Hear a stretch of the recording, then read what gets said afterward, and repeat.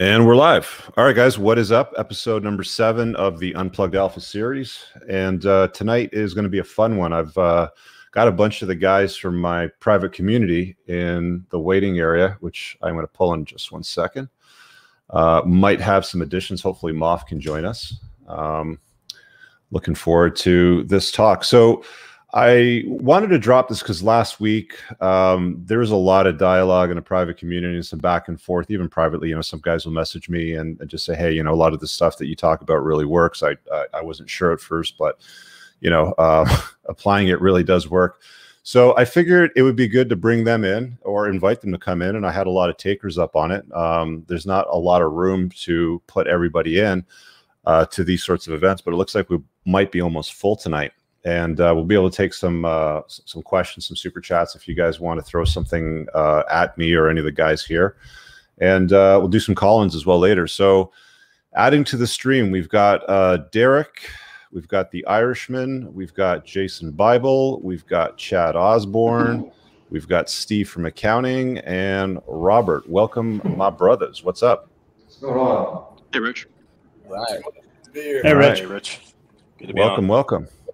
So some of you chose to stay anon because of what you do, you know, with your day-to-day job, and it's, you know, it's not an issue. I completely vouch for all of these guys. So let's go around the table and just let everybody know who you are. So state, so you don't give away your identity. State age, height, weight, because that's important. Obviously, you know, the looks factor. And if you want a ballpark income from last year, so I mean, here in Canada, we call it like a notice of assessment form. You guys got some sort of form in the States, I'm sure, which summarizes your annual income. But just let guys know where you're at on the sexual market value scale. So age, height, weight, and annual income from the prior year. Derek, you want to go first? Sure. I'm 28 years old, 6'4", about 210, and last year I pulled in about 124,000 US dollars. The Irishman. I am 5'9", 165, Beta. 47. Guys watching, so you know, we like to punk each other, so you might see some of that. It's nothing personal. It's all fun games. And I'm not including last year. I'm including the year before COVID tanked everything. But I was pulling 150. All right, Jason Bible. 43, 5, 11, about 100, down to about 175 pounds now. And last year, right at 7 figures. I'm a real estate guy, so if that helps anybody out there. Cool. Robert? Yeah, I'm 46, 185 pounds, 5'11", and last year I pulled in about 150K USD. All right. Steve from accounting? Hey, good evening to everybody. 6'3", 245 on a 32-inch waist. My income varies depending upon what I'm doing. Last year was a lot of Oconus work, so I made 250. This year I'm on pace to make 150. All right, Chad. Cool. 50 years old, just turned 50. 6 foot tall, 230 pounds, and last year was around the 125 mark. All right, so you guys now have some frame on. Oh, looks like Moff's here. What's up, brother? Yo, welcome. Cloud chaser. Moff the Younger. I dubbed the Moff the Younger. Here, I'm gonna get that. No, just put it right across your face. I turn my hat around. I turn my hat around to be like Moff. It actually makes you look better if I put it there. There we go. There you go. Just right there. I'm going to take it out of the way because of the stream setup for the 8 of us. So, Moff, let people know your age, height, weight, and your annual from last year. 29, right around 6 foot. Sitting right now about 210. And last year I did like 85, 90, but this year I'm on pace to do about $150. Okay. So you guys have some frame around who these guys are, age, and all that sort of stuff that, you know, that deals with some of the SMB. We're going to be talking about some advanced game stuff tonight around frame and dating and all that. Somebody's in the chat asking where you get the shirt. So this ZFG shirt you can get off the store tab of the channel. It's available there. It's taken care of by Teespring for me, but thanks for asking. All right, so what do you guys want to start with? Because there's so much we could talk about. I mean, I usually do these for about 90 minutes. and I like to leave some time for call in, but every once in a while, like I get like a DM from somebody or there's some really good conversation. Actually, Irishman, let's start with you because you DM me the other week and you said something along the lines of, dude, like this shit you actually talk about works. What was your big aha moment? Like what was your eye opener with stuff that you didn't previously think that worked as far as, like advanced dating techniques that you discovered through experience does work? Holding frame. It hit me like a train the last few months. And I think I told Jason when I was, as I said, I'm 47 and I'm in some bar and I'm making out with a 26-year-old girl, and first thought going through my head was, screw Cooper, he's right again. Damn. Oh, look at that. That's pretty funny. Yeah. But the thing that I learned most is it's better to hold frame and lose the girl than lose frame and live your life on your knees or live the relationship on your knees. And I went through a situation the last couple of weeks where a girl flaked on me for dinner. Yeah. Tell that story. Yeah. So I cut her off. And, I spoke to a couple of you guys in the community and they were like, well, don't be like butthurt, ghost her. Just say, cool, no problem. So 24 hours later, I said, cool, no problem. And then I just dropped it after that. I went on about my life, doing my stuff, because I learned if she's not coming into my frame, I'm not going into her frame. I'm not going to chase her. Blue pill baited me in the past, would have went after her, would have texted her and said, hey, you want to come out Wednesday instead? Some nonsense like that. So I just went on about my life. Friday, I get this text and I just message her back and I say, let's talk. So we talk and, she says she's really into me and all that. And I said, look, I just want you to know I have standards. I said, I do not buckle to those standards. You flaked on dinner. If you want to go back out with me, you're going to take me out to my favorite restaurant, which was last night. I said, and you're going to pay for it and you're going to buy me drinks and you're going to apologize. And I was like, I ZFG mode. I'm like, I don't care. I said all those things I never thought I'd say in the past to a girl. You're going to apologize to me. You're going to take me to dinner. So, all that stuff happened. We went out last night. We had a great time. And this is, one thing I want to emphasize is holding frame is not bossing on chicks or winning or getting one over on them. It's having self-respect. And I said to Moff earlier, if you're a young guy listening to this podcast and you have never walked off the lot from a used car dealer, you won't be able to hold frame. You have to be able to walk away from something that you like and like it a lot. If you can't do that, frame's gone. Yeah. Just real quick, Jaron, if you click the link that I DM'd you in that Facebook group chat, it should open up. It should open up on a Chrome browser. It'll open up on a mobile device. So just hit that link and you'll be able to join us here. All right, bud? Jason, you've had some experiences around frame lately too. Do you want to talk about that a little bit and the importance of it and what you learned? It's interesting. I was, the last kind of long-term relationship I was in, which I ended, 5-6 months ago. Things were great for the first 5 or 6 months, and then, for whatever reason, things just kind of went sideways, like all of a sudden. And one of the things I think the folks at home need to kind of recognize is that all these guys are relatively high-value guys, right? All make pretty decent money. I don't know a lot of these guys like in person, but we've talked enough that this is a really good, high-quality group of people. And so, you really want a woman in your life that is going to match the lifestyle that you've got. Otherwise, it turns to a complete mess. And, I was dating a girl for a while, and it's that death by 1,000 cuts, right? I think you say like 1,000,000 concessions, where at first you're like, oh, it's not a big deal because I've got 900 other things going on. Something happens, reschedule, whatever. But then things really went from not so great to bad. And I was like, wait a second, is this, especially for me since I was married so long. So, I went back to the community and said, hey guys, is any of this normal? And all you guys are like, there's something else going on here, dude. You can't be in a relationship like this. And so that was kind of the big example of that is hey, you and I are not going to work out in this, in this kind of lifestyle. So I think you just stand your ground and it's not one of these ultimatums and if you do this, it's going to happen. It's, hey, look, I just don't date people that do X, Y, and Z. Mm-hmm. It was literally that simple. Hey, I just don't date people that do these things. If you want to do these, that's your lifestyle. It's great, but that's just not for me. Yeah, it's setting some boundaries and having some dignity. Yeah. Yeah, that's exactly what it is. It's and truth be told, you know, a lot of things that we talked about at the very beginning of the relationship. I'm a pretty public person, at least here in the Texas market.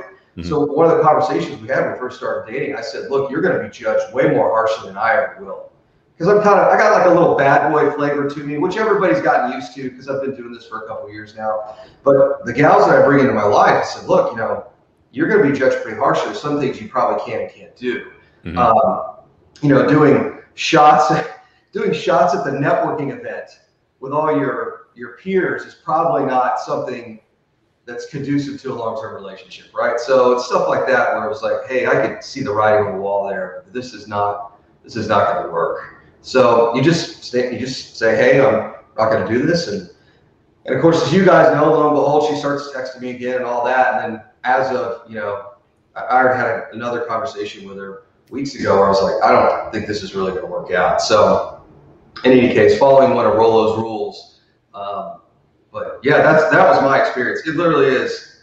If you go through Rollo's book, if there's anything that you can do, the one thing you do is that frame, the issue of frame. Hey, this is my life. This is how it's going to work. Happy to have you come along, but here's the box. Here's the confines in which this is going to be successful. And if it goes outside of that frame, and again, you know, as guys, you got to have reasonable frame. It can't be unreasonable, right? But you know, if you can't really stay within these rules, I mean, probably got to find somebody else.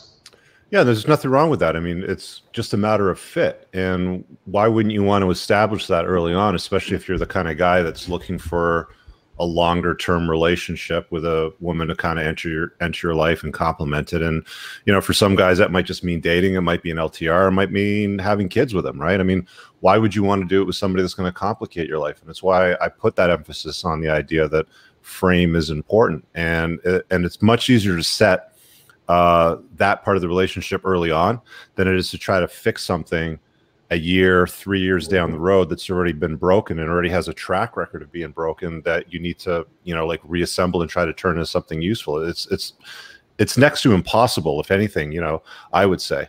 Jaron, I saw you nod your head there. Did you want to contribute to that? You're muted if you just hit the mic.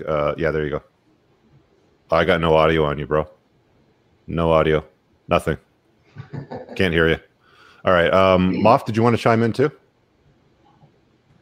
Well, I had something a little bit different. I mean, I think the biggest thing that I've learned, it's, I guess, two big things. I think the first thing is I hear guys talk a lot, or guys that don't really know what they're talking about will say things along the line of, you have to just act like you don't care, right? You just got to have a mindset. Yeah, we hear you, John. It's, you know, you got to act like you don't care, and then women will want you or they'll chase you. But it's not enough. Like, you can't. That's like basic level conversations. That's like game 101. Okay. Well, but I don't look at it as an act as if scenario. I think you have to get to, and this is something that Irishman and I talk about a lot, where we've both gotten to this point where we've embodied this I don't care mentality, right? And I think that the biggest thing that I've seen and where I've sort of developed is I have the ability now to, the BS detector goes off earlier than ever before, right? Mm-hmm. There's things that I can pick up on now that I wouldn't have picked on before, or things that I would have let slide before that I wouldn't now. I'll tell a really quick story, and this is something that I put in the group and in the community, that even I was surprised at the way I handled this, because this is something I never would have done a year ago or 5 years ago or whatever that may be. Matched with this girl on a dating app, and right off the bat, she's trying to lead the conversation, saying, let's go somewhere where you can bring the dog. I want to bring the dog. And I'm deflecting, saying, no, he's got to sit here and he's got to watch my, you know, the security cameras at the restaurant to make sure you're not a serial killer, or like whatever it is that I said. But just getting her off of that, not engaging, not responding in a serious way. And then what happened was we had plans. I texted her maybe 30 minutes before we were supposed to meet up. And she goes, oh, we were going to go to a certain place, certain time, right? I set the date. And she goes, oh, actually, I'm at this other place. Come meet me here. And I'd already made reservations. I already done this days in advance. And I said, no. Like, I'm going to go to this place. I'll see you at 7. And she goes, well, I'm at the bar at this place, so I'll see you here when you get here. And so I just wanted to double check. I said, okay, are you saying that you're not going to meet me at this place like we planned, like that you agreed to. Yeah, so I'll see you when you get to the place that I am, like smiley face or whatever. I said, nah, you won't. Like, have a great night.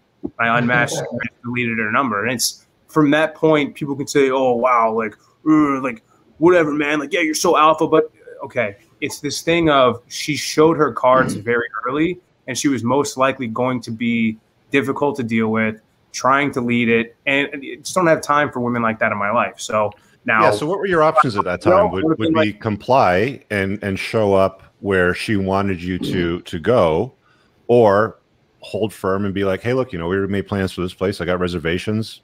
Are you going to be there or not? Right? Like, you didn't really have that much in the way of options. She didn't leave you with that much in the way of options. Right. And we all know that women want to be led by a guy. They want to look up to a giant. They don't truthfully want to lead a guy. But that's one of the narratives that a lot of guys, deal with today is women try to become more like men, because they've been told to by this toxic version of feminism that, men and women are equal and blah, blah, blah. So of course they're going to try to play these games on you, and you handled it perfectly.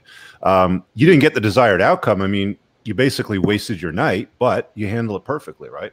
Well, and that's what some guys will say. It's like, you need to punish her for bad behavior because that'll end up getting you what you want. Do the takeaway and then she'll come back to you. And sometimes it works, sometimes it doesn't, right? And if it doesn't, then you're like, okay, cool. Then you probably weren't going to have fun with her anyway.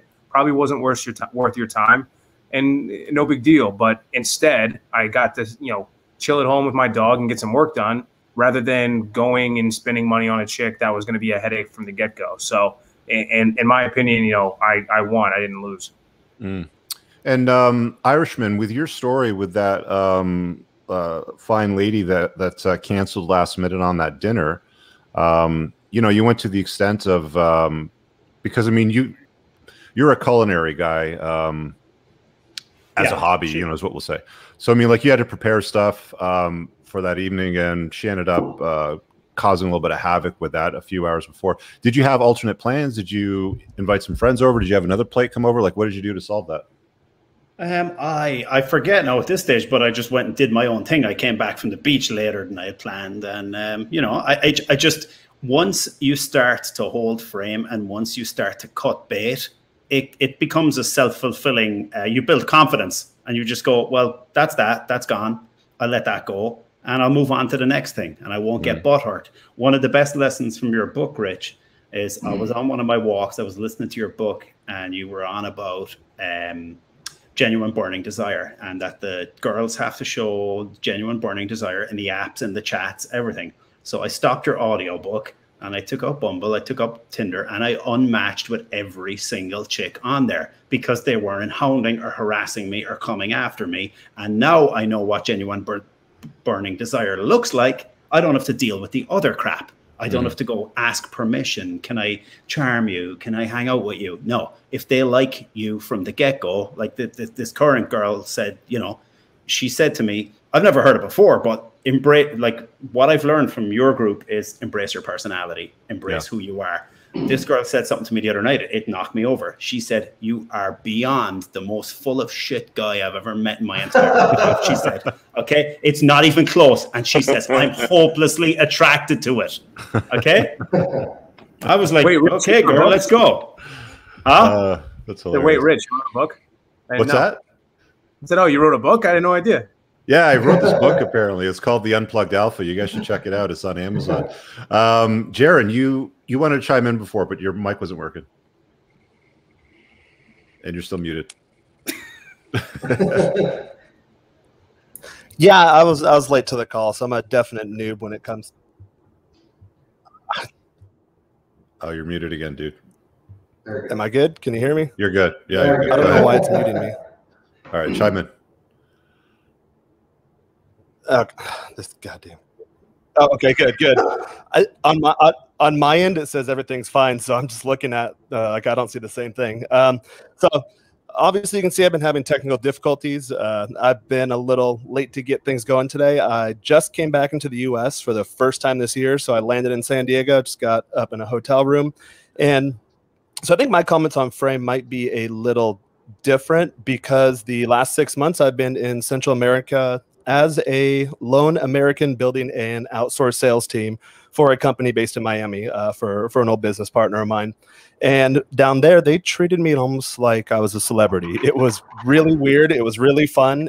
First I got down there, got on the Tinder apps, got on Bumble, got on all the standard dating apps, definitely connected it to my Instagram because you want the Tinder to Instagram funnel going and you want all your cool stuff on there so people can say, wow, okay, this guy offers an awesome experience. And then on my Tinder app, I set from the get-go exactly what I'm looking for. So when I was going to piggyback onto the comment earlier, it was Richie mentioned that you have to set clear expectations from the get-go.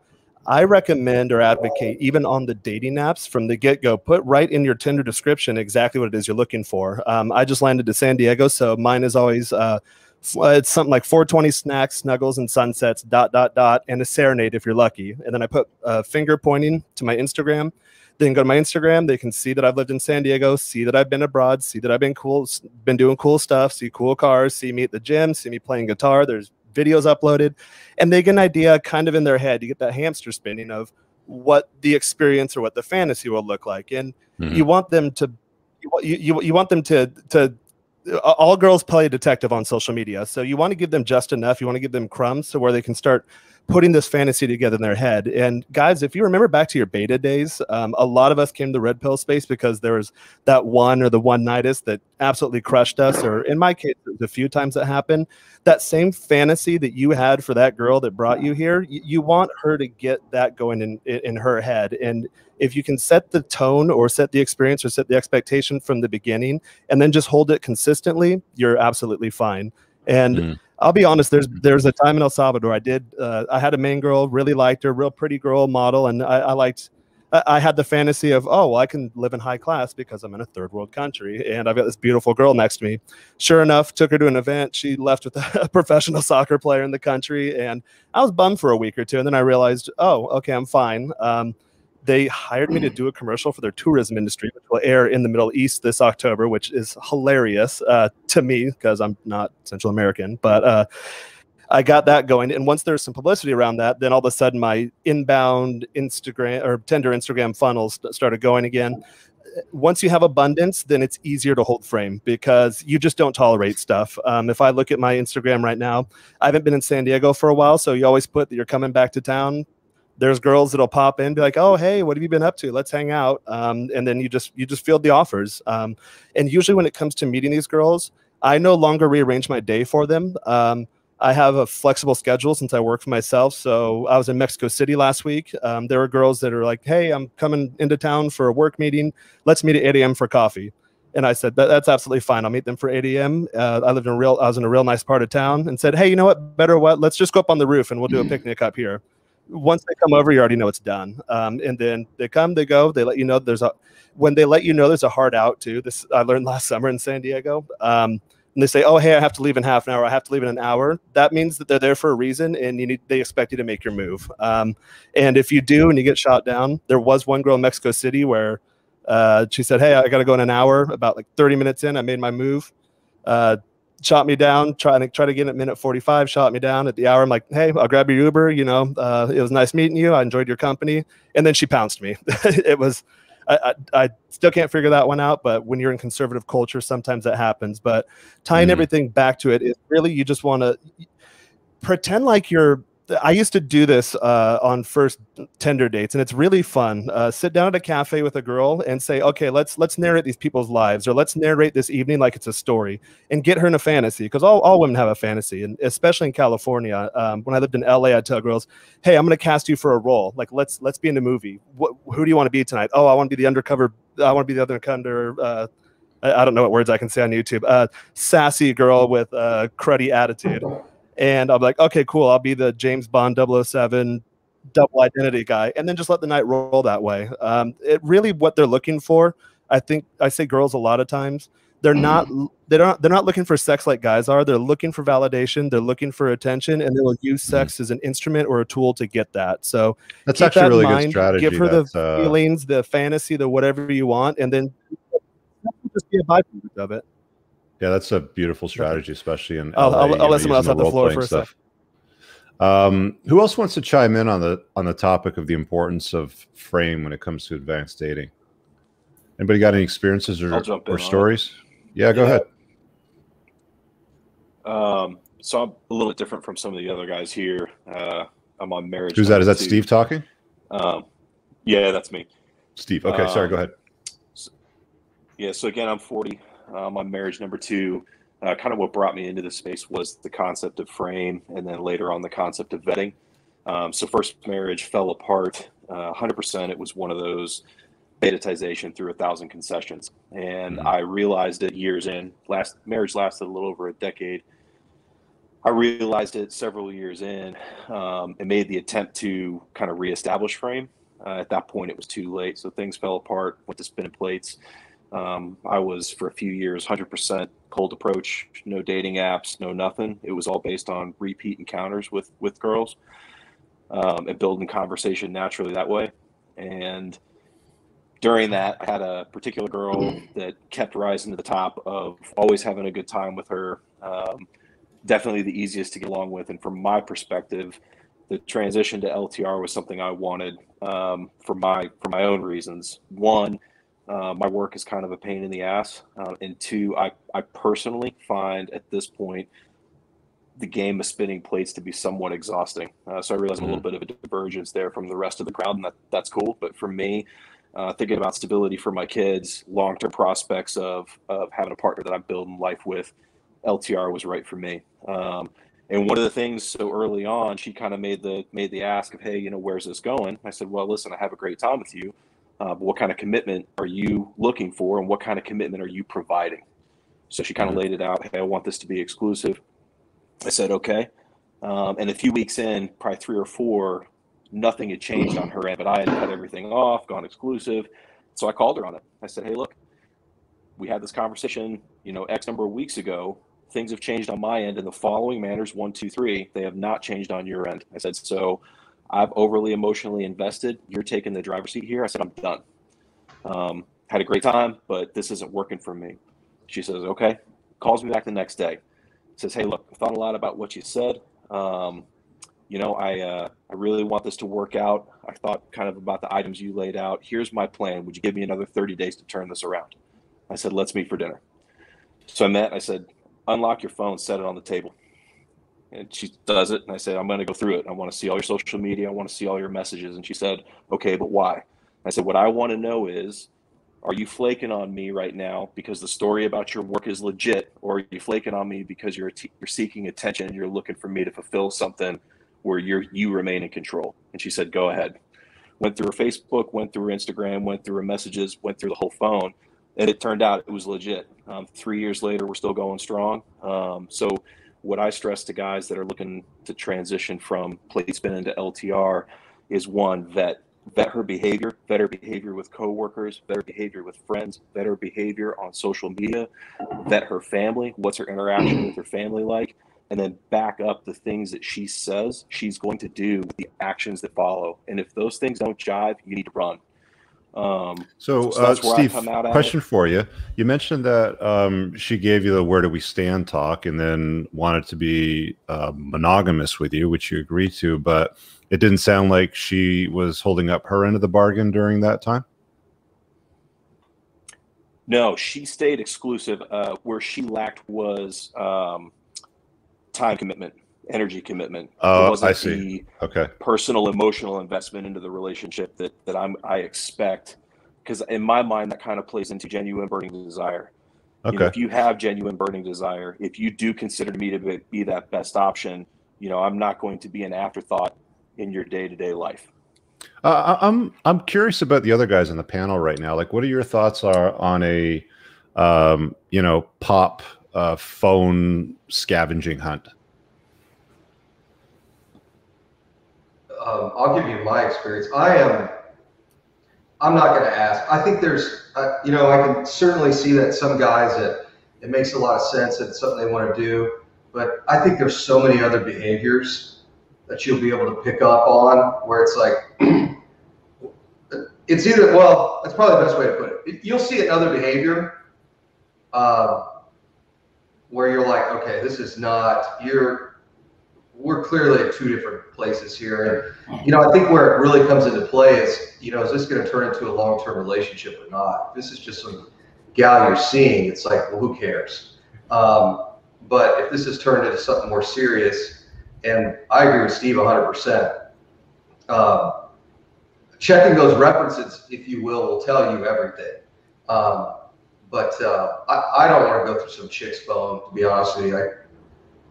Maybe I just I'll tell you guys why I think it's actually not a bad idea, and I agree with Steve, because, you know, she ended up giving him the "where do we stand" talk, and he's like, okay, fine, I'll abandon my sexual strategy of unlimited access to unlimited women. All right, but then the spidey senses started to tingle, and he wanted to verify for himself. And I don't think that there's anything wrong with that, especially given the conversation that he had and what his relationship goals are, right? I'm in the same boat. You know, with my current LTR, it's not like, you know, every freaking second, but once a month, once every 2 months, if I just happen to see her phone, I'll pick it up, scroll through the texts, and see if there's anything weird there. Because she does outside sales, and 90% of her clientele are men, and I know what the deal is. So, you know, yeah, and it's not malicious or anything like that. It's just like, I'm gonna make sure that everything is straight, and if it's not straight, it's going to be confronted immediately. It's just the deal. She knows that. Yeah, I agree with that. And in my opinion, you know, I don't want to promote an ongoing culture of mistrust. Right. And kind of the way I couched it in the moment is, you know, I'm asking for this because of the following criteria you and I agreed to. There's behaviors X, Y, Z that don't align to this. You're telling me you want something different, that you want a second chance. I'm receptive to that, but I need some currency and coin in the realm to know that what you're asking for is legitimate and that I'm not just getting strung along. And so when she agreed to that, I think that was it showed heavy investment on her part that, hey, I'm willing to open the books to this guy. I'm willing to show him, you know, the records he's looking for to get that buy-in. You know, because again, if hypergamy is not satisfied, or it's satisfied only in that moment, you are setting yourself up for failure. But when she, in my opinion, in that moment, she's willing to open the books and willing to talk about everything, that gives me that, you know, as you mentioned, Rich, that extra reassurance. Okay, hey, I am the hypergamous best option here. She is being genuine in the things she's talking about. The story she's telling me about the work life is genuine, and there's not the social media attention-seeking behavior that I think wrecks a lot of women in relationship. Right on. Derek.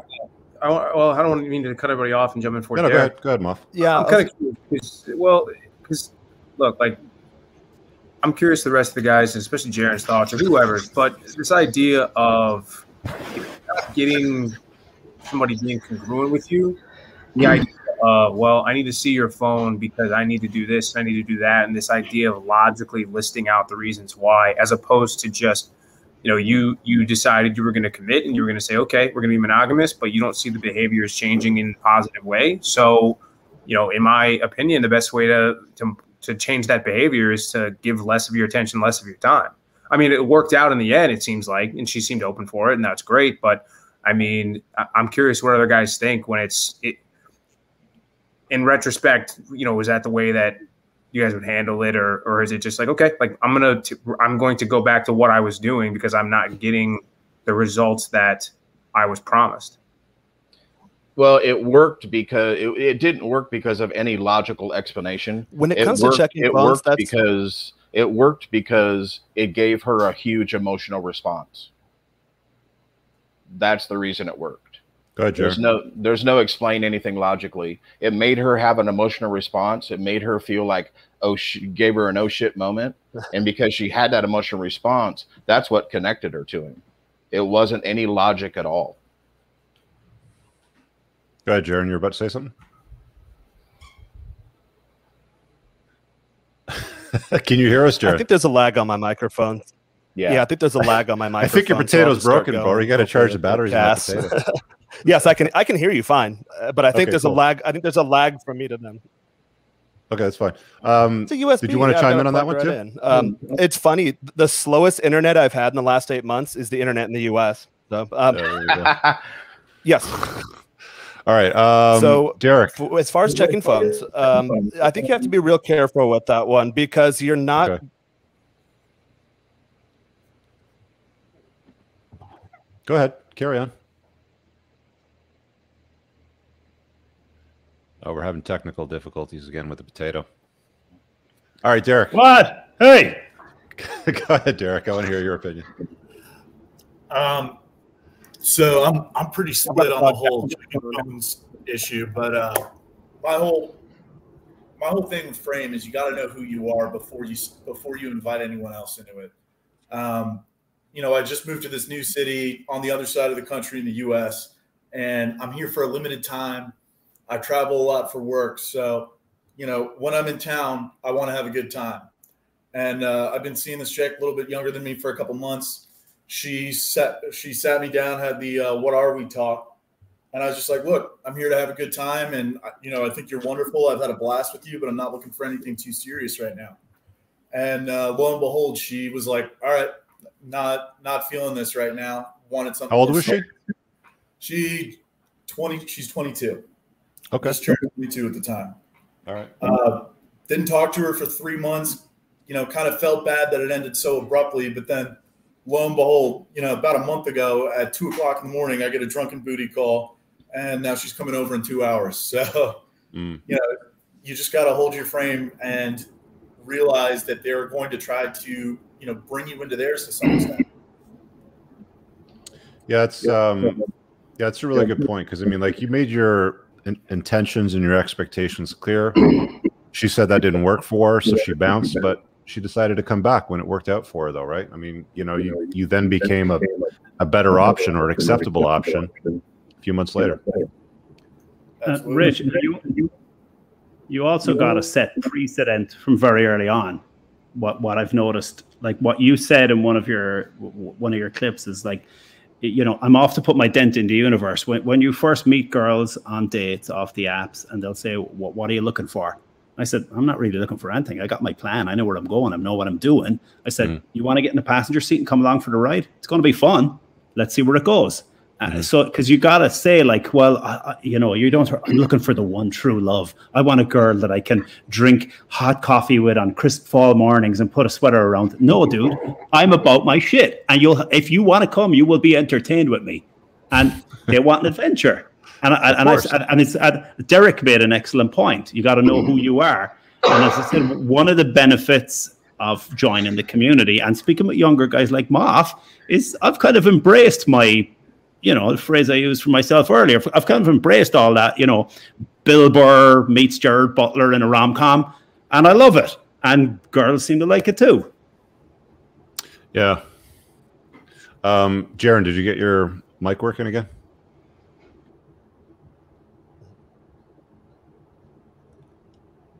Yeah, there's a major delay or something's going on with that. He might as well be on the planet Neptune. He's got the spinning wheel of death happening right now. It just crashed. All right. I was curious about something. I wanted to ask Chad because I think I've had some good chats with Chad on like my stereo show, and I think Derek, there's an echo on your end if you go on mute. Yeah. This is something that Chad and I talk about a bunch, and I think this is something that is really permeating the space and just in general is this idea about men need to be more emotional, men need to be more vulnerable, et cetera, et cetera. I would love to hear Chad's perspective because I know that it's changed from like day one or early weeks of dating to now where, you know, it's why don't you open up more? Why don't you talk about this more or this and that? Or tell me what's going on? Because Chad is, if you guys don't know, he runs businesses, a very successful guy. So I'd love to kind of hear his take on how he's maintained frame throughout this LTR. There's, you know, you would think over a long period of time, there might be some more, you know, emotional talks and stuff like that, but there's less. It's actually less. I'm like, this is how it's going to be. This is what's going on. This weekend is, you know, this weekend we're going here, or we make a plan or whatever. But as far as like, you know, she'll ask me, you know, of course, I mean, I've known her for 4 years. She'll ask me, you know, how's your day? Stuff like that. And I'll be like, awesome. Or, you know, well, day went to shit, but I'm turning it around, and, you know, by the end of the day, the ship will be going in the direction I want it to go. Because, you know, if every day is perfect, I mean, come on, that's not reality. So I'm willing to say, yeah, my day was shitty today, but I got it turned around. No big deal. How was your day? You know, but any emotion in the relationship is projected by her. I focus on bringing emotion out of a woman. Any girl that I date, you know, since I've come into this space 6 years ago, I focus on the emotional connection, because like we had said before, a woman wants to be in a fairy tale. They want to be in a love story. And you being the emotional tampon of that arrangement is not a fairy tale for a woman. So for me, it's, you know, holding the frame, being masculine. This is what I'm doing. This is where I'm going. Get on the ship. It's sailing with or without you kind of thing. That has been through the whole relationship. And any time, I mean, I literally pay attention. Any time that I just had a bad day and I'm, you know, in a bad mood or whatever, she completely changes. Her countenance, the way she acts, the way she talks, the tone of her voice will change. A woman, literally, if she's in your frame, her whole entire emotional state will change with your emotional state changing. Yeah. So the more you can be that, yeah, the more that you can be that rock, you're a fucking mountain. Nothing is going to move you. The world could collapse. You're gonna rebuild it. You still got this, man. Meteors coming to strike the earth. Yeah, I got this, babe. Don't worry about it. I got this. Yeah, that's the thing. Yeah. And it, because it's all about emotion. There's no explanation. There's no logic. There's no nothing. It's all about emotion and the emotional response you bring out of a woman.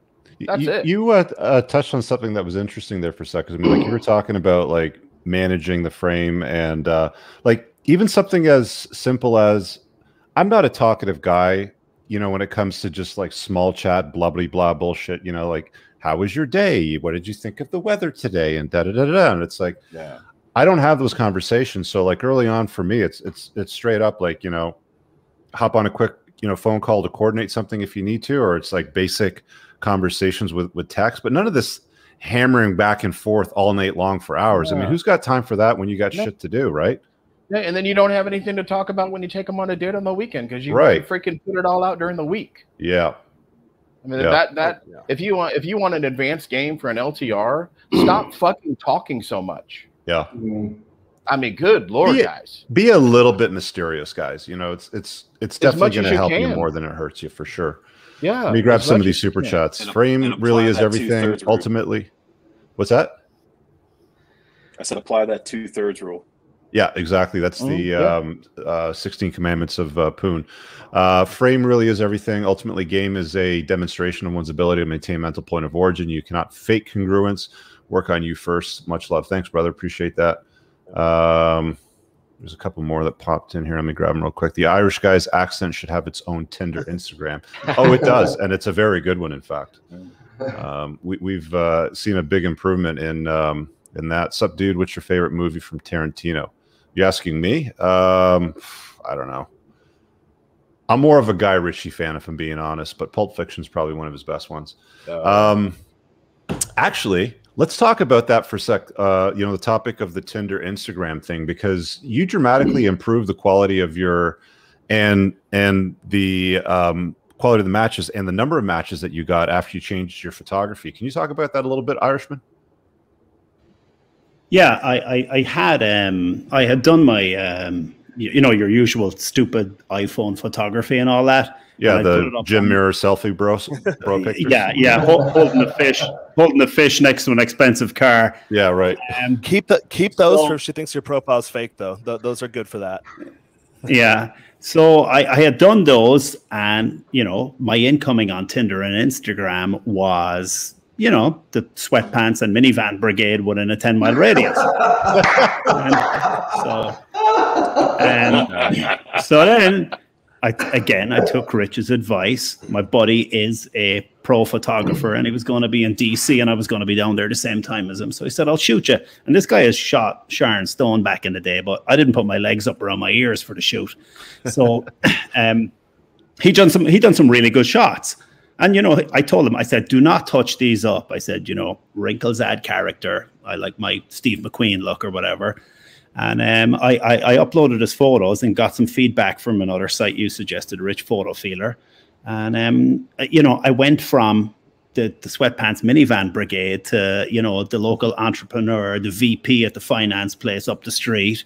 It just resonated a lot better. And it says to people as well, because I've come across a million photos of a hot girl and her bedroom behind her looks like Nagasaki or Hiroshima after, 1945. I'm like, a grenade couldn't do that much damage to a bedroom.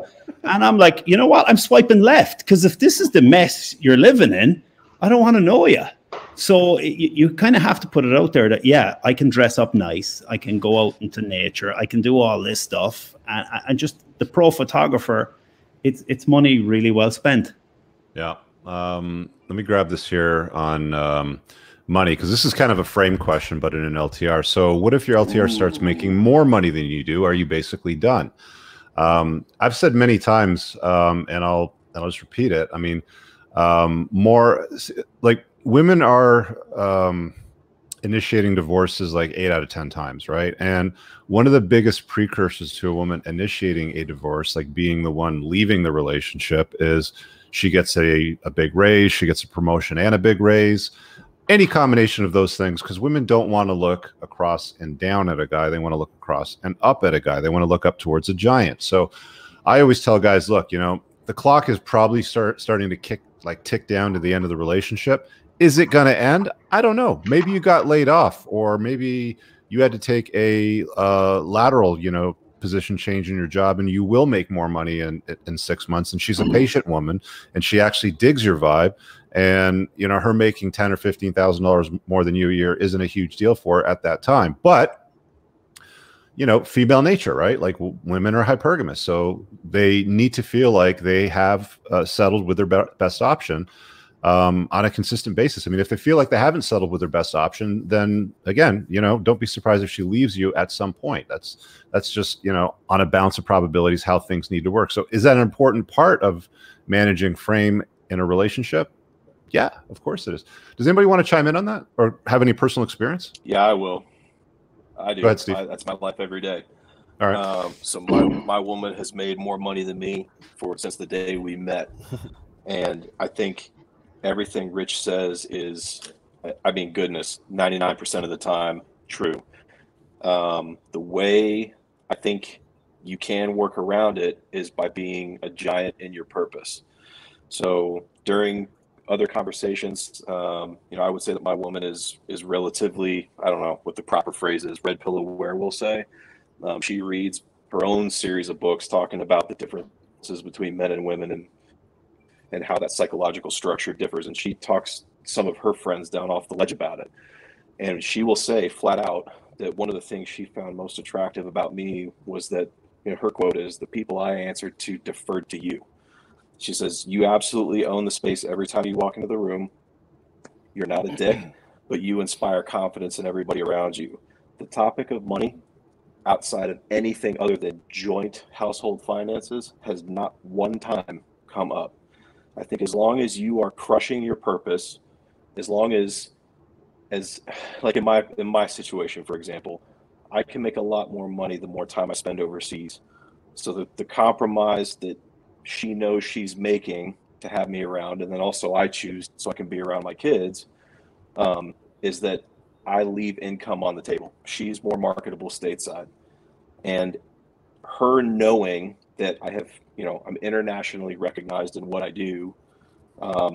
She's been around people who work with and for me and seen the deference and respect that I get because of that capability.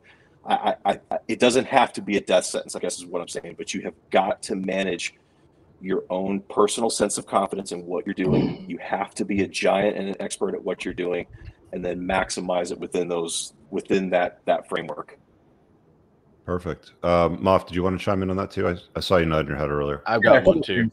Okay, yeah, cool. well, I think first we got to. I mean, how old is this guy, right? I mean, we get age obviously comes into play, comes in as a definite factor. I mean, if you're in your early 20s and you're in school to be a doctor or a lawyer, and she sees your potential for later in life, then typically not a big deal. Now, if you're 35 and doing that same thing, and you decide that you're going to stop, flipping burgers and decide you're going to go find your purpose later in the life, you're pretty much done. I tend to think that while it can work in some situations, and I equate it to, like, take height, for example, too, right? Short guys, like, okay, level up in other areas. Your woman makes more money than you, okay, level up in other areas. It just means you have to work harder to sort of maintain that frame. I tend to lean towards you're better off staying away from those. I mean, if you're already in LTR, then I get it. Walking away may not be just the easy choice. I tend to try to avoid women, or I don't encourage men to go after women that are making more money or on the same level as them financially, just because it is extra work and you do have to work harder. In an LTR, I mean, again, it's going to depend on your age as well, but I definitely echo Steve's point where as long as you're buttoned up in other areas, and a lot of time it's the illusion of frame too. It's the act as if, right? If you're still carrying on and you're still maintaining the frame and your attitude around her is not changing, I think you're on the right track. I just think it takes a very high, it's an elevated level of frame and an elevated level of game that most guys are not going to be able to do. So to Moff's point, I agree with everything Moff said. So to Moff's point on professional women that make more money than you, I was going to spend some time on that, but I've got a video that I've broken it all down on. It's like a 17-minute piece, and it's like, this is what you need to expect when dating professional women. That'll be out in the next couple of weeks, so that'll fully break that down. Robert, I saw you muting and unmuting yourself. Did you want to chime in on that too? Yeah, maybe just one point as far as kind of income is concerned. I mean, if you've got your FU money and your net worth is 20x, 25x of her, and your purpose, to Steve's point, maybe it's changed. For me personally, I'm committing myself to a lot of community service, volunteering. That's the dent in the universe I want to make now. I've accomplished so much in my professional career. I'm just focusing on other things. So, you hate to kind of really focus in on the money part, but really at the end of the day, if you're set and you're not necessarily got the annual equivalent, there's other things that you can do to maintain that frame. Like hypergamy is more than just how much money you make every year. It's important, but it's more than just that. So I got a real life example of this. When I was 25, I had this job that was, paid fairly well, but the purpose was very clear and it was very, very conventionally masculine. And I met this woman who worked in the pharmaceutical industry on a sales team, and she made quite a bit of money. The product they sold was hilarious. It was a pill for if you have a bent dick, it like breaks up the calcium deposit in your dick and allows it to be straight. So, she was a professional woman, and she fucking hated being in charge all day and having to make decisions. And when we were together, that was it. I was like, hey, you know what? Show up in a dress, bring a bottle of red wine, be at my place by 7, and we'll go from there. And she absolutely loved that, even though she was clearing at the time probably 3 times more than what I did. Josh, Renegade Windman, what's up, brother? I got one on that too, Rich. How you guys doing? Thanks for having me on the stream. Yeah, traffic, welcome. It's caught in traffic leaving the airport. Chad, go ahead. Yeah, so I definitely echo what Rich is saying about, having money. The money makes it a whole lot easier no matter what, bar none, 100% of the time. But I spent the first half of my life being a local musician and running martial arts schools. Neither one of those are, big money ticket jobs. But I had a level of respect in the community. People knew me. I had a status, if you want to call it that. I was able to go out in public. People would recognize me either as the drummer in the band, or you promote the cage fights, or you've got the martial arts school, whatever. and never ever one time had a problem with having a girlfriend, picking up women, anything like that. And money was never even a discussion or an issue, even when I was in relationships. Now, currently, because I just play for fun and train for fun now, and concentrate on other things. Now, my current girlfriend, that I guess value proposition, whatever, is that she looks at me as an advisor, because she, like, for an example, she's got a cousin that's a drug addict. That she came in town. I had a long talk with her, blah blah blah. And I just, because I'm able to give advice basically from life experience, and just because I've kind of led a different life than most people do in the corporate world, I have a different viewpoint on stuff. And so my current girlfriend sees that as a value, or she sees that as a status. And even when, like, with this YouTube channel, she's like, oh, I'm excited to see how that works out. I'm excited to see, because she knows that in my heart, the entire time, I want to help people. I want to give back. And she sees that, and she sees that as a status and a value. And so, yeah, yes, money is great. A guy like, let's say the guy's making 20 grand more a year, 30 grand, even 50 grand more a year than what you are, but she doesn't admire the guy. Yeah. Right. Like that's a part of the equation of the hypergamy puzzle that some guys just kind of overlook, or some of these doomer losers, like, take to the grave and like, oh, I'm screwed. I don't make any money. I'll never get anything. It's like, okay, well, you've already lost, my friend. Admiration is a huge deal. She has to look up to you in any level. I mean, when you first start dating, on to being married for 50 years, she has to admire you for whatever you do. That's why I always tell guys, like if you get married, like if you're gonna raise a family, you can't get lazy. Like she still has to see you chase excellence, right? Oh yeah. And to kind of build on that, when it comes to go for it, sir. Oh yeah, I still don't know if people can hear me or not on the microphone, but it looks good on my end. When it comes to maintaining frame, maintain your internal frame too. So I got on this point a little bit earlier, but when it comes down to making more money than your wife or not, or your girl, it doesn't really matter. For example, this whole entire year of my life, I've probably made the least amount of money I have in my entire career. But a year ago, I sold all my stuff, got out of the COVID lockdown California. I'm here for 3 days just tying up some loose ends legally, and then I'm gone. I'll base business in Miami. I'll be right back in Mexico. But I'm honest with women. I let them know, like, hey, this is where I'm at. I didn't introduce myself earlier, but I'm 5'11", I'm 195 to 205 usually, and I try to stay between 10 and 12% body fat. I'm just seeing my abs starting to etch back after coming back from Central America and getting some real food. So I think I'm probably around 12 or so now. But when it comes to the money thing, it really doesn't matter that much. Just let them know what's going on, and they can see it, and girls can see it, my passion and my energy. Let them know, hey, I made 120 to 180 typically. 120 was my base. I worked in I sold alternative investment products for a boutique alternative investment firm here in La Jolla, California. So the 120 was base, and I normally landed between 150 and 180 a year. So I did pretty well here, but I had an expensive lifestyle. I had a $3,000 a month rent payment. I had a Porsche. I had a truck that I paid $200 a month rent parking for that I never even drove because you don't really need it here. And then I realized that my office was 4 miles away. I'd rather ride my bike to work, and started selling stuff. Got rid of the condo. Got rid of all that.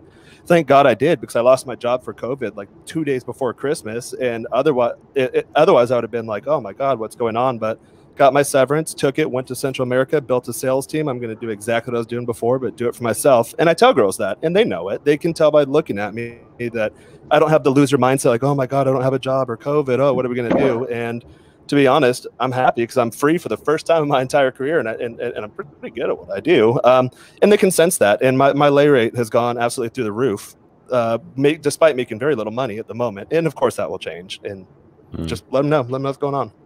That's a good point. Josh, go ahead. You're about to say something too. Yeah, I was going to say, to kind of build on Jaron's point, right? The truth shall set you free. So the most important thing to remember is, one, you just got to be kind of honest up front about things. And money isn't the end all be all, because especially for a lot of you younger guys out there, when you start leveling it up and you start making some money, or making a little bit less money, you're going to find that you're going to run into certain challenges at different economic tiers. Because I know when I was broke college kid, the amount of challenges that I faced in the dating world are radically different than the challenges that I'm facing now, where I'm fairly well established, at a much higher income bracket. And so there's definitely going to be some very varied nuances in those challenges that you're going to face with in the dating world. But the thing that keeps that whole thing in check is your frame and how you handle it. And that's where a lot of guys, I think, lose a lot of focus, is they think, okay, if I just focus on making like a ton of money, that'll then put me in this level where automatically I'm ready to go. And it's like, well, no, now you have to deal with depending on the type of girl you're going after, especially girls that are used to dealing with guys with a lot of money. A lot of guys with a lot of money have absolutely zero, no game, no frame, no control. And so these girls just run right all over them.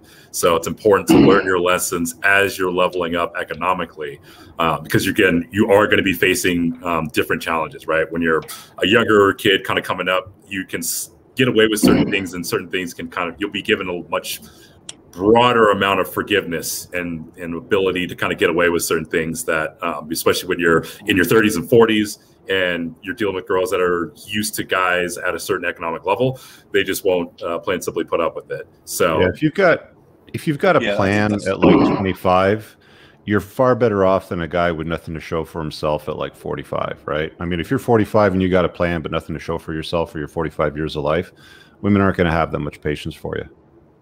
Right? I will tell you this. I want to reiterate a comment that Renegade said. I hang out with a lot of these guys, and most wealthy guys are painfully boring. Yeah. And they are, I'll give you a great example. You guys have mentioned game. I was out Thursday night with some folks, a couple guys in our group, Lambos, Ferraris, all that nonsense. And so we're leaving to the next club. I was Ubering the whole time I was down there. So I just ordered an Uber. A couple of us jumped in an Uber. And this guy was begging this gal to get in his Lambo. And she finally just relented, because she was like, she just gave up at this point. She's like, I'll just go. And what she realized with all that fancy stuff, and actually I was talking to a buddy of mine about this, it was the craziest thing. It was the weakest, I'm sitting there watching this. And this guy, very good looking dude, very successful, rich and zero game. It was pathetic to watch. And I remember talking to a buddy of mine about this at the lake house this weekend. And he said, you know what the Lambo does? And I said, what's that? He goes, they stick around a little bit longer, but if you're just not interesting, they just think you're just like any other loser out there. So one of the things I've noticed in the last couple of months, I'm dating these different gals and going on double dates and all that, most guys are not interesting at all. Like, they may be really successful in one area of their life, but they got nothing else going on for them. So then they're wondering, like, well, why am I single? And I'm like, well, dude, all you do is work. Like, just not an interesting guy. So really, you can't bore a woman. There's one thing you can't do to women is you cannot bore them. And to really build on Jason's point, there, get really good at telling stories. Remember, money doesn't guarantee success. My woman and I were just hanging out with a mutual friend of ours, and she needed a weekend away from the guy she's married to. And I mean, this guy's a surgeon. He's crushing cash. And she's planning her exit strategy. Now, obviously, there's a bunch of other normal red pill rules that come in and apply, and I'm not saying that they don't.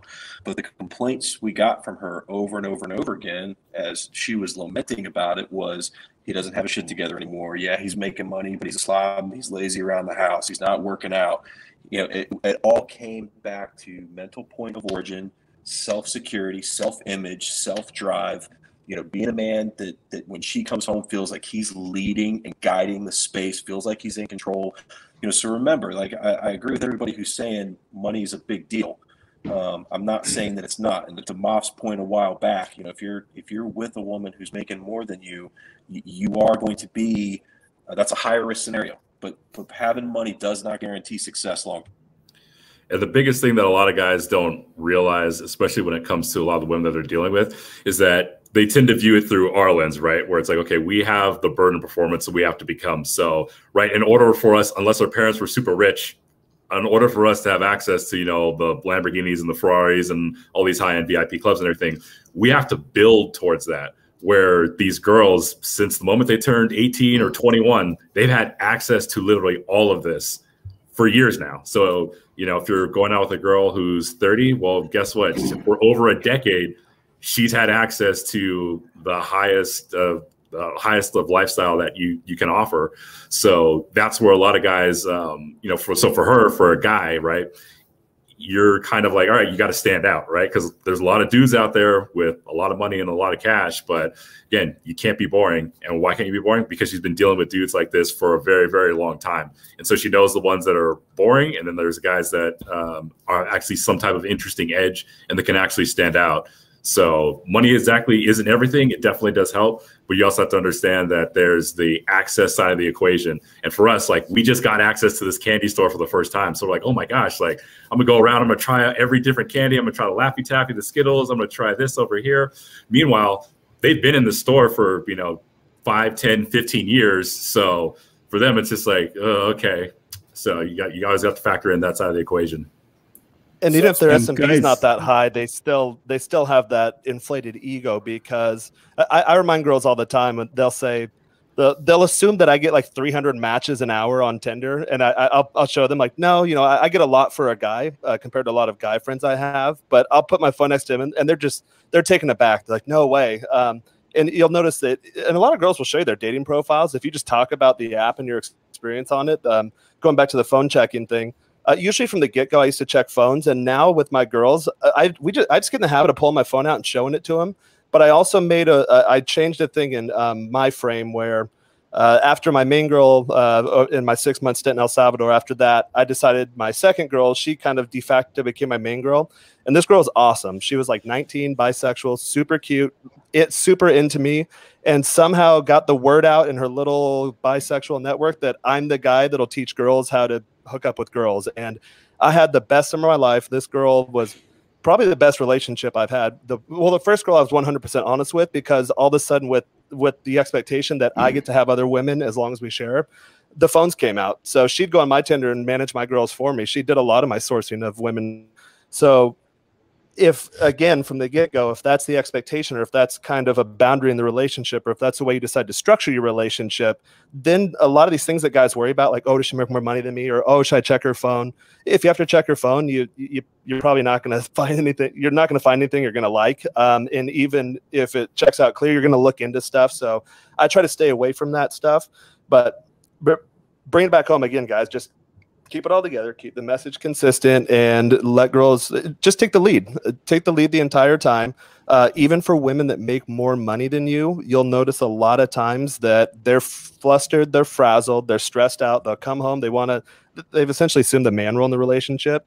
Which they hate. So just be what she needs you to be, which is her rock. Yeah. When she comes home, just have a good time. Like, hey, let's ready to roll, chase around the kitchen, fucking tickle them, do whatever it is that you need to do in your relationship to keep it together. But I always tell guys, your woman is a reflection of you. So if your woman's acting up, then you need to look right back at yourself and do something about that. Yeah, the fundamental thing to remember, right, is that you're not going to get the best out of women if you don't generally like have an enthusiastic love for women, right? Like, yeah, there's definitely a lot of aspects of like hypergamy and things that can be frustrating. But at the core, if you hate women, one, you're missing the whole point of all this. And two, you're going to start to see that really reflected in your relationships. Women are really fun. So I mean, women are really fun when you're leading the relationship, when she's complimenting her, like she's in your frame. Yeah. Yep. Yeah. That's why I cannot get the whole black pill thing, like against women. And I just want to say to them, like, have you ever seen a pair of 34 double Ds? Like, how could you not like women? I mean, I'm just no. But once you realize, and you have the user's manual, they're some unbelievable fun. They're really good. It's like, once you put the right gas in your Ferrari. The user's manual. That's maybe what I should have called it. The user's manual. That's what I call it. That's not a book. That's a user's manual. Yeah. And you can have some unbelievable fun. And going back to Jason's point earlier. Boring. They hate boring. I still get from my girl, like, what do you do? I want to know what you do. Why do you go to Washington, D.C. all the time? I'm like, I got to take care of business. And again, 90% of our competition, you know what they've done this last weekend, guys? They drank a whole ton of Miller Lite, a whole ton of Coors Light. They watched as much sports as they could, and they ingested a bunch of garbage food that was produced in a factory. All right, let's catch up on some of these supers. Ed says, same situation as Steve. Once you have achieved success or crushing your purpose, what method can decide if long-term relationship marriage is worth it after?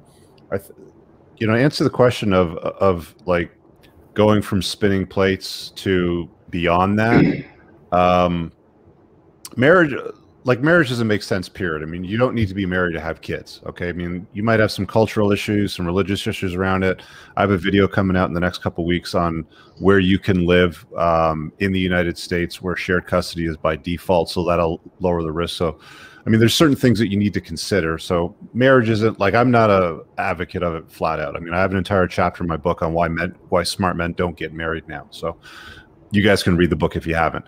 LTR, a few of the guys here can talk about that. So, I mean, like one of the things personally, from the perspective of if you're going to get into an LTR is the big question that I'd be asking, if I was vetting a new chick is, does she complement my life or does she complicate it?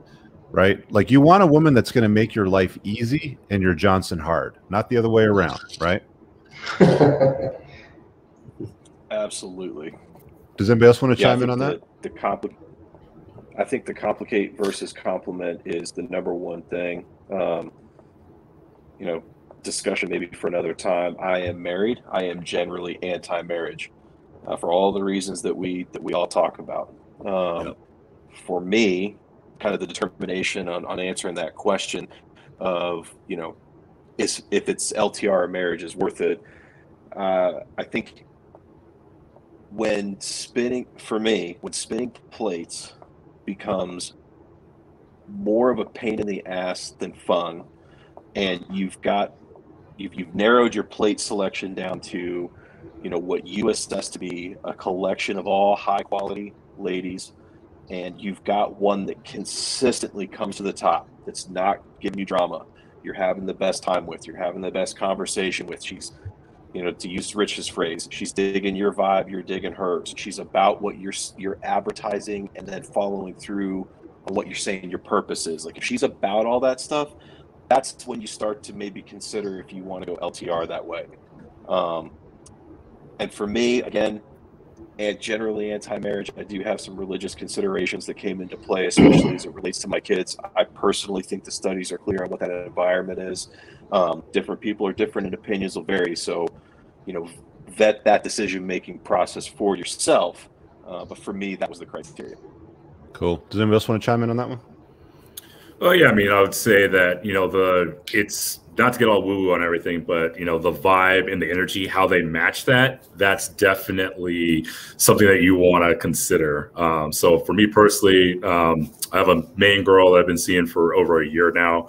Phenomenal, great. She chases other girls together. It's great, but the biggest thing that I noticed, especially when I started bringing her around my friend group and everything, is that some of my closest friends that have met her, and they said, hey, she's a very good match and complement to like the energy that you put out. And really it's about that kind of energy exchange that you guys have. And yeah, there's a whole lot of, other fun and stuff that happens in the meantime. But at the core of it, right, when you have that kind of dynamic and you got someone that you really have a very good and dynamic energy exchange with, and it doesn't even matter with, I'm like stressed out or whatnot. She just comes and sits down and just hangs out. It's just her presence alone just kind of helps give me a little bit of a balance to what it is that I have going on. And I kind of do the same thing for her. So when you have a really good dynamic like that with somebody, and you find that you're getting a click like that, then, you can foster that more into the LTR-ish space. And depending on your situation or scenario, you can entertain that in multiple facets. So because at the end of 2020, I actually had 2 LTRs that were simultaneous and both knew about each other, but their personalities weren't compatible. So I kept those very separate. But being able to foster 2 long-term girlfriends while, having zero drama, and all my married friends were telling me about everything that they have going on. And it was just like, all right, guys, I don't know if I'm hacking the system here or anything, but just you understand the flow and the energy and the way that someone really vibes with your personality. Yeah, following the rule book. Dario says, where do you draw the fine line between a charismatic guy approaching a girl and being a low-value male pursuing a woman? So if you're a low-value dude, the last thing you need to be worried about is chicks. Yeah, that statement is not for the advanced dating show. Yeah, number one in non-advanced dating is work on yourself and get your shit together, because you should be able to, in the advanced dating level, walk up to any woman just in casual conversation as you see them during the day. I don't even waste my time with like Tinder and blah blah blah and all that. I mean, it's like women are everywhere. Yeah, I'll tell you, I don't do much of the online dating stuff. I did some back in December, and I met some. I'll tell you, all these guys bitching about low quality women. I don't know what they're doing, but all the gals I ended up dating between 27 and 40 were all entrepreneurs, really successful, beautiful, the whole shooting match. So, and I don't look like anything special on a dating app. I'll tell you that, especially since I was 40 pounds heavier back then. But I will tell you, if you put in the work, there are some amazing women out there. I'm telling you right now, like I'm one of these guys that I'm typically only dating other entrepreneurs and kind of professionals and that sort of thing, and they're out there. But I will tell you this, Rich is spot on. They don't date down. They really don't. It's kind of rare when they do, especially the younger they are. But they will bang down if you're Chad enough and it's the right time of the month, but they won't date you on a long-term basis. That's right. As a Chad, I can attest to that. as the Chad on the panel. So yeah, and I'm the same way. It sounds like Chad is. Most of my dating is inside kind of my social circle, and in just running into gals like, hey, what do you do? Okay, hey, I've heard of you. Okay, great. Let's do dinner or something. So that's been my kind of MO. I think I want to clarify that real quick before we move on, Rich. Yeah, go ahead, I think it's just, I think the guy's talking more about how do you differentiate between kind of going mode one and going after a chick and like being needy and pursuing. And I think gotcha. Okay. No, I took it as here. I'll scroll back up. Let me grab it again. I'm reading it wrong, but it sounds like, how do you draw the line between being a guy going after what he wants and being a simp, basically? Here it is. Being charismatic, approaching a girl, or being a low-value male pursuing women. Well, you can't be charismatic and low value, because even a broke charismatic guy has value, right? You see what I'm saying? So it's like, I feel like he's like acting, like the charisma, or he's memorizing lines for cold approach, which I'm not a big fan of.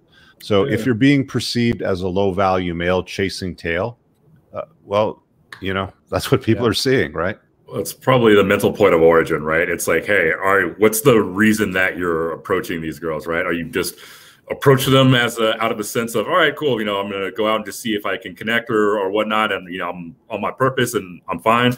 Or are you doing it as like, hey, I'm really charismatic and please love me, please like me, please go out with me, right? So it really comes down to that mental point of origin, I think.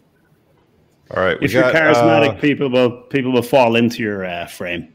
All you need is an Irish accent. You're charismatic automatically. You're just born with charisma. There you go. Okay, so we got to start to try to wrap this up because we got about 13 minutes left, and I got to go private for my business here.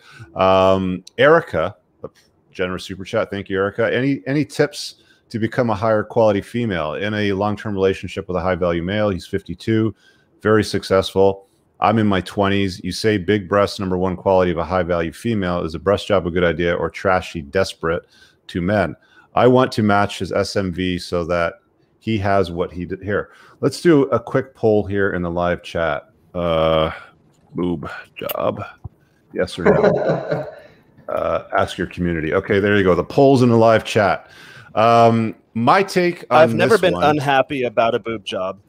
They're not. I've been disappointed with the final result when you peel off the layers, but never been unhappy, as sweater meat stands when you like see things as you eat for the stores. Like, you have to pay the right amount of money. I mean, if you're going to get one of those cheap ones and the nipples are kind of doing this or something like that, you're going to end up with like dudes looking at you kind of funny. So spend the money and get it done right. whatever that happens to be. I feel the line in the sand is probably somewhere between 10 and 17. The best one's the ones where you can't tell. Yeah, like you really can't tell. Period. Yeah. So, what do you guys think about her question? Well, I mean, I would just say by the fact that she's asking this type of question already demonstrates like a extreme high level of value, right? Because you're asking, how can I be a better partner for, you know, the guy that I'm going out with and seeing? So, because a lot of girls, I'll be honest, like I've been a dating coach for 6 years. Very small percentage of girls ever ask this question. So by virtue of the fact that you're actually asking this question and looking into things like this, that already shows that, okay, you know, you have someone that you're more than comfortable, you know, hitching your wagon to a star. And now you're trying to figure out how you can be an even greater complement to his life. And so that right there, I'd say, puts you leagues ahead of the competition. Yeah, well, I mean, plus she's in her 20s, so let's assume that she's 25 and he's 52. I mean, she's like half his age. I mean, being half his age alone is plenty. I mean, unless you're obese or not attractive whatsoever, but generally speaking, it should be plenty, you know, for him to look at you as a beauty object, because that's what men look at women as. I mean, you're looking at him as a success object. He's looking at you as a beauty object. If he, you know, if you're feeling like a breast augmentation is going to improve your SMV, get it if it makes you happy. If you don't, then don't. You know, it's up to you. That's a female shaming tactic, right? Like that's what you're hearing from other women out there that are shunning you and shaming you. But it's not. I wouldn't say it's the #1 quality. I mean, look, like I responded to her in the chat as well, and I said, look, keep yourself in as best shape as you possibly can, and lean into your feminine energy. I mean. I think I've got 3 kind of big things on something like this. The first one is just stay in shape. Like, just stay in shape. Truth be told, although John MLD would probably disagree, most American women, if they just stay in shape, are all pretty hot. I mean, there's some like chicks that got some facial stuff, but if they stay in really good shape, they usually look pretty good.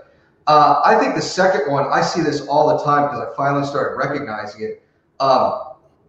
How alcohol affects women has something to do with the collagen on their face, and they've got less collagen than men do. Yeah. So if you've got a gal who's, let's say, in her 20s, she's moving into her 30s, mid-30s, and she drank a lot, smoking and boozing ages women prematurely, very quickly. Yeah. I had no idea how much it actually eats at that sublayer in the face, and you can now I can see it. I'm out at the clubs. They look like leather in the sun too. That'll do it. Yeah, it's terrible. And then I think the third thing is, and somebody had said it, just be feminine and easy to be with. Like, I think we've said this a million times, like, guys are actually really easy to be with, aside from the guys who've got real psychological problems. Like, we're not hard guys to date. Like, just be present, available, and feminine. It's pretty easy. It's low drama. Stay in shape. Yeah, stay in shape. Stay in shape. Make an effort to look good. Don't complicate it. Don't complicate it. And the fact she's asking the question is a good thing too. That means you're looking to look after your guys. So you're down the right path. Absolutely. Yeah, absolutely. There's a comment here from somebody that says that if you're not standing upright in your skin, you won't stand up any better with the add-ons. I mean, if you got a personality disorder, no guy is going to want to put up with a chick with a perfect set of double Ds with a personality disorder over a long-term basis. I mean, they might for a little bit, but not for very long. Yeah, and on the flip side, she's probably already really good looking, and I bet you that if she's cool and nice, she's going to stand out from her competition very easily. Yeah. So we got 147 votes on the poll, and for the results, it says no, 63%. I don't know, man. I'm totally fine with a great set of tailor-made titties. I am too, but like you said, I think the real expensive ones, the ones they do under the muscle, that's the one you gotta. Don't want the cheap ones because it's ridiculous. Yeah, if you could work them like a speed bag, then they're not the right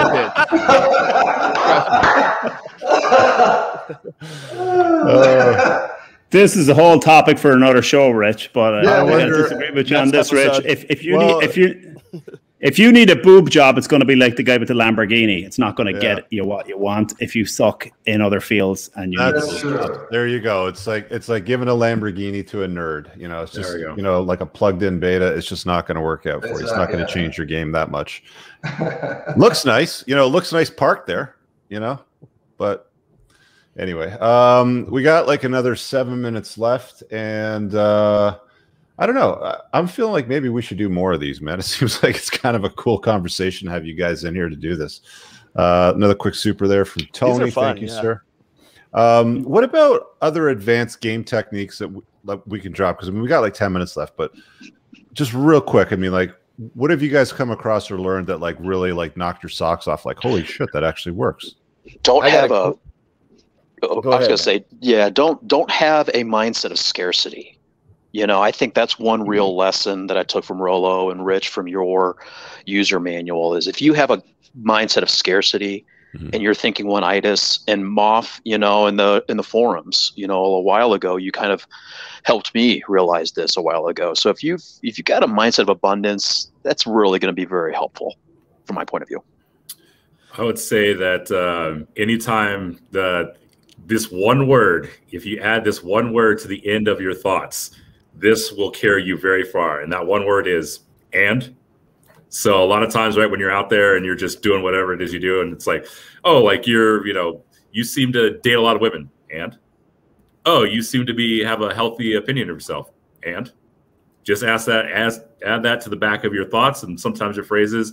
That will push your charisma levels to beyond level 10. I can't emphasize that enough because I've seen that happen for myself, and I got that basically tidbit like a cocky, funny response too. For advanced level guys. Yeah, for advanced level guys, those are subtle shit tests. You can steamroll right over those. I've learned to be more open and more blunt.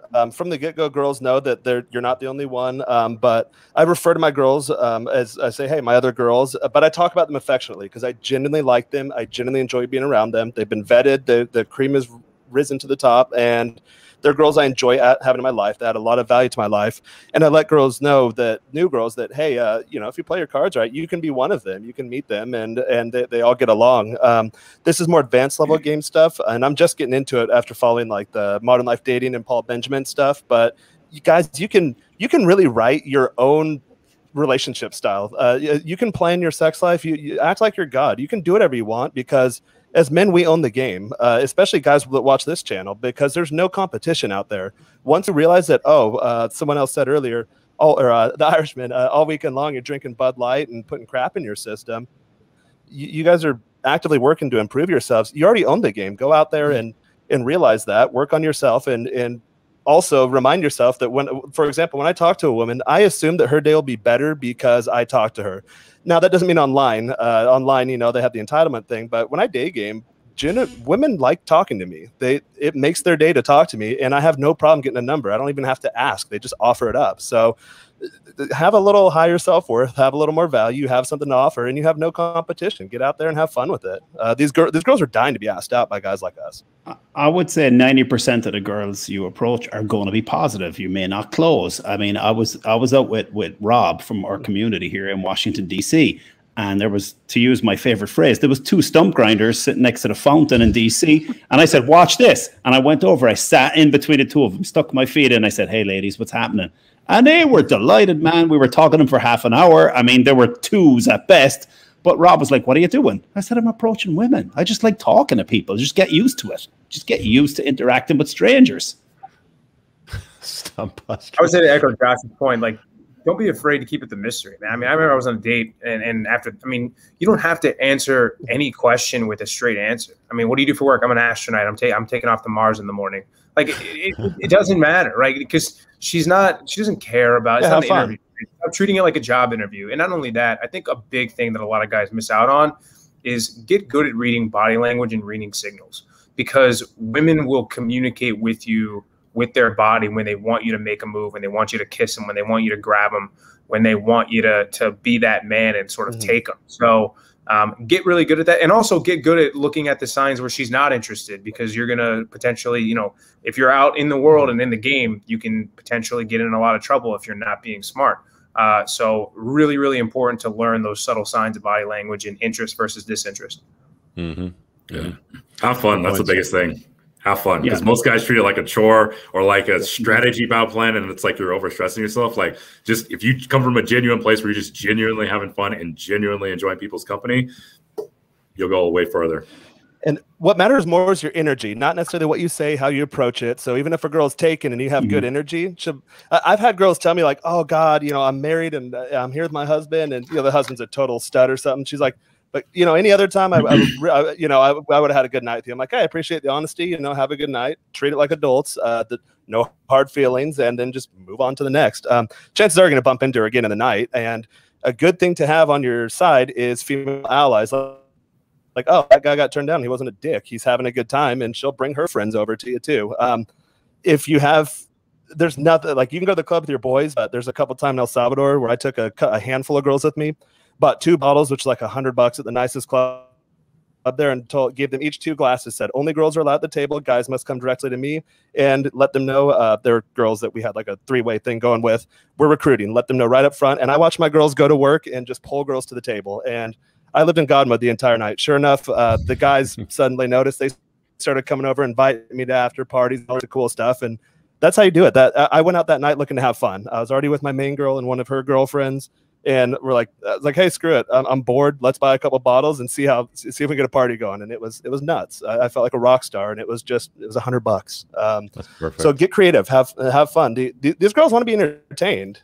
Take a break from your life too. Girls are fun. They don't want to talk about work. They don't want to be stressed out. They're already stressed out, and you're stressed out. Perfect. All right. I'm going to start to wind it down on that note. I'm going to just pull all of you guys out, and want to thank you all for joining. In the chat, Moff was dropping links to everybody, so you'll be able to find their socials, or if you want to reach out to them, all there. I missed one. Steve, where are you? Let's do it this way. There we go. Yeah, so those are some of the boys from my community. If you guys are interested, I mean, we don't just talk about like field reports or Chase and Taylor or anything like that. I mean, that's a part of the conversation, but we talk about many, many other things. So if you're interested, you can learn, do with this hand. You can learn more about the community over here. That's always pinned in the top comment. And I got a shout out to the channel sponsor before I run, Tactical Soap, Grondike Soap Company. Beard oils, pheromone sticks, and pheromone infused soaps are all handmade. They do not disrupt your endocrine system. Go to coopersoap.com over here. You're showering anyways, and it helps support the creation of content on this channel. So we'll be back next Monday for another TUA episode, another Unplugged Alpha. If you guys don't have the literature, again, it's on Amazon. As a few of the guys had alluded to, it's basically your handbook on getting better results out of life in general. So go check it out. It's available in Kindle, Audible, and print. If you're in a country that doesn't take shipments from Amazon, you can order it either from a site called bookdepository.com, or I also uploaded a PDF version to Gumroad, and that's all pinned below in the description once I let this thing render and stuff. So we'll see you guys in the next one. I want to thank my boys again for joining, and we'll see you guys very, very soon. I got a bunch of pre-recorded stuff that's coming out this week, so peace out.